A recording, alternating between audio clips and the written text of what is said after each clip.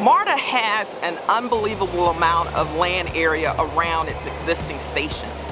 And the Transit-Oriented Development Program offers us the opportunity to maximize that development potential.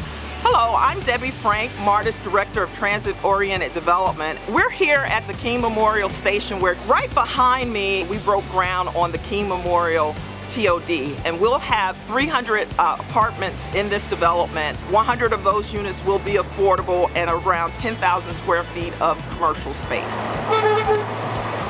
Now we're at our Edgewood Candler Park station, and this development is occurring on what was at that time an underutilized parking lot. And we were able to bring in quite a bit of mixed-use activity that's blending in very well with the neighborhood. We have a park.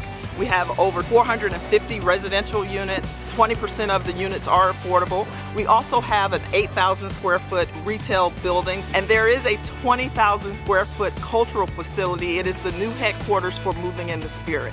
We are being very thoughtful in how parking is reintegrated in the construction of the final phase of development.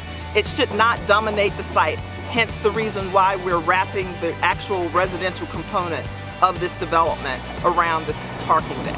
What we're doing allows people to have easier access to transit, but it also allows us to utilize what we have today to give people more destinations throughout our system.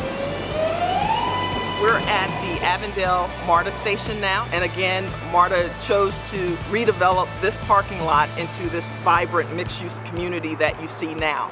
The parking for our patrons is now in a deck. It has retail, over 450 apartments, a 92-unit senior housing development. Not only are we bringing people closer to transit where they're not having to own a car, but we're also creating a wider regional economic development in the investments that we're making near our stations. So I'm proud to be part of the team that is creating mixed-use communities at our stations.